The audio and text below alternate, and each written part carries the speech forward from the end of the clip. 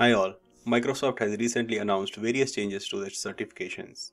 Are you wondering what are those changes? Let's look together. Let's see when and what is changing. Starting June 2021, Microsoft role-based and specialty certification would have validity only for 1 year.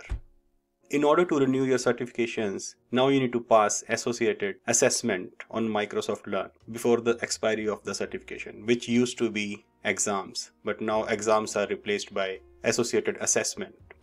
Starting Feb 21st, free renewal assessment will be available on Microsoft Learn for this certification. You can retake this assessment as many as times you need in order to pass the exam, but it has to happen before the expiration date of the certification.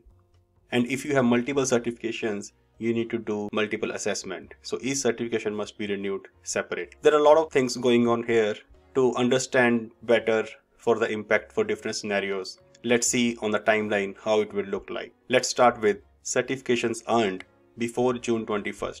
For this case, if you have earned certification June 21st, it will still have a validity for 2 years. What does that mean is, now in order to renew that, you need to do the renewal assessment, which is allowed 6 months before the expiration of the certification. So in this case, if someone gets a certification just before June, that person get it for 2 years, which is June 2023, and the assessment will trigger 6 months before the certification expiration. So for next 1.5 years, that person should be fine, but Microsoft will allow renewal assessment in the 6 months before the certification expire, which will be starting Jan 2023. So once that assessment is done, that person will get that certification renewed for 1 year. Same thing, in that next 1 year, 6 months before, Microsoft will again allow your renewal assessments and the cycle continues. Now let's look at the example when certifications are earned on or after June 2021.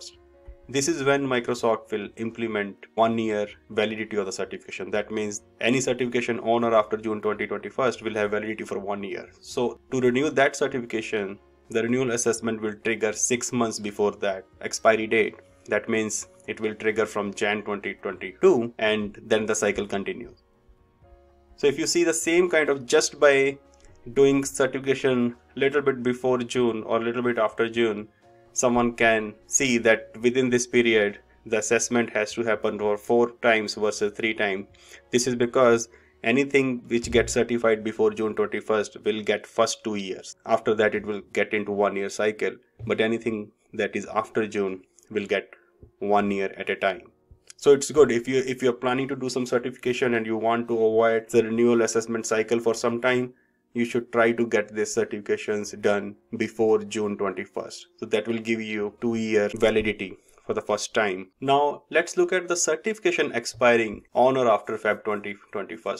So Feb 2021 is also an important date, as we've seen before. This is when Microsoft is starting to introduce this renewal assessment. So if a certification expired on or after 2021, what option do we have?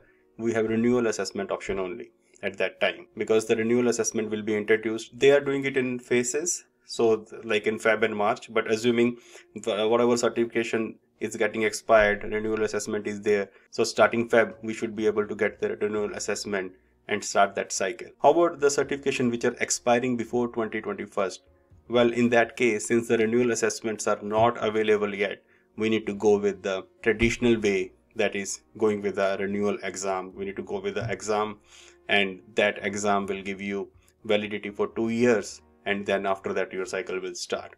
So these are some of the scenarios I put together to have an understanding how this change will impact and different situations. Now, is this change good? Well, every change has some pros and cons, so let's see what are the pros here. Here, one pro is we get free extension every year. Not like before we used to pay for exam, you need to schedule exam. Here it is all online, you do online assessment. So it is free extension every year.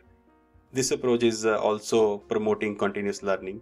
And other good thing is there are multiple attempts allowed. So I think there is like a gap of 24 hours is there, but there is between 2 attempts, but there is no limit on how many attempts you can do, as long as your certification, the main certification, is still valid and it is not expired. Now let's look at some of the cons. First one is 1 year extension at a time. So that means you need to keep extending it after every 1 year.